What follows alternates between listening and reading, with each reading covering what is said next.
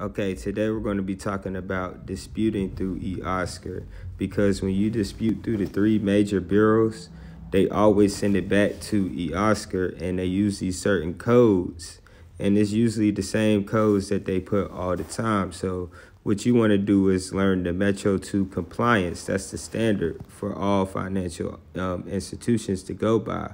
So you can go on Google and Google eOscar dispute codes list.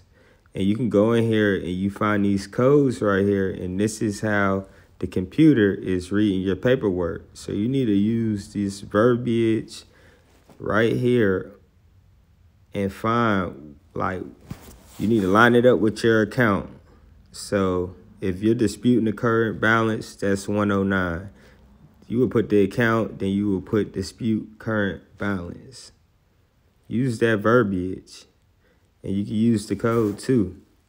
But you can find more on Google, or you can drop your email in the comments below, and I will send you out templates.